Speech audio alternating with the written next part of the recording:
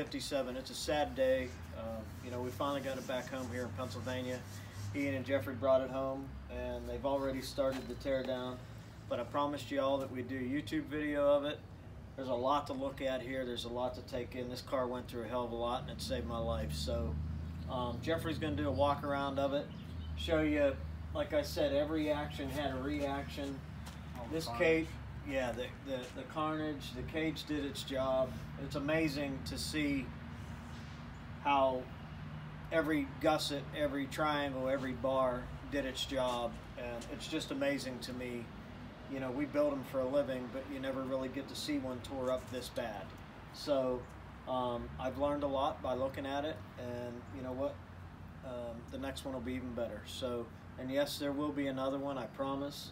I don't know the time frame of it, but right now we are in a mad rush to get this motor out because it's okay. And we blew the other one up in the GTO, so we have the spare in the GTO. This one is actually going to be the spare for the GTO right now. So we got our work cut out, or we got our work cut out for us.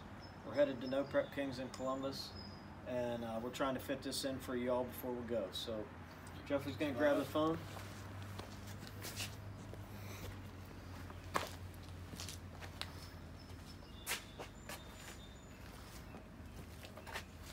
Show you guys just how bad the impact on the side was. Rocker bar got pushed in about 6 inches. X-brace is still good though. It didn't move at all. And actually, surprisingly, none of these lower bars moved at all. The only thing that actually got pushed was the upper cage from whenever it started to barrel roll. But the frame rails are still straight. The funny car cage is still intact. Nothing up here is bent. Like I said, just the A-pillar bars got bent. Everything back there is good. Transmission's still good. Drive shaft, rear end. Try and get away from it so you can see the body.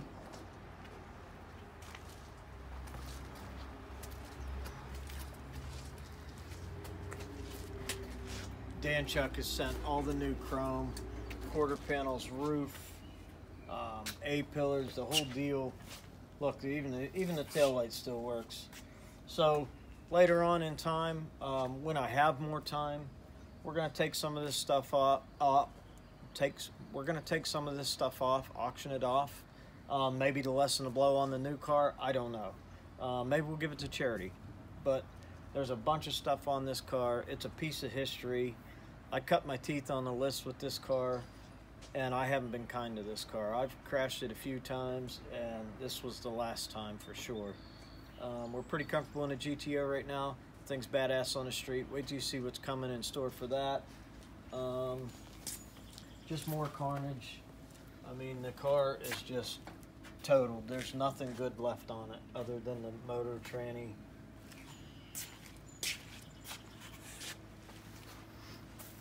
Apparently I hit some wet mud, and it probably helped out too. So even the drive shaft's still good.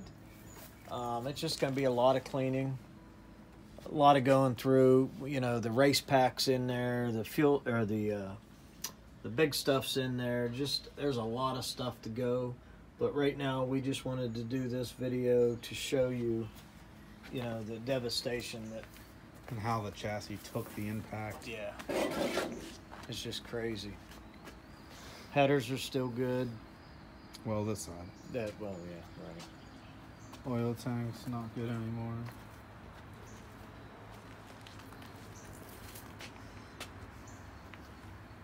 So, and whenever we start the cleaning of the car and dissecting all the wires, we'll do another video. This is just a short one real quick to just give you an idea of what I went through, what the car went through. And, you know, it saved my life. And it's crazy to see it here, back here in Pennsylvania. But this will be its final resting place here. The car won't go anywhere. No, it's not for sale. It'll probably hang upside down inside our new shop next door to the old shop.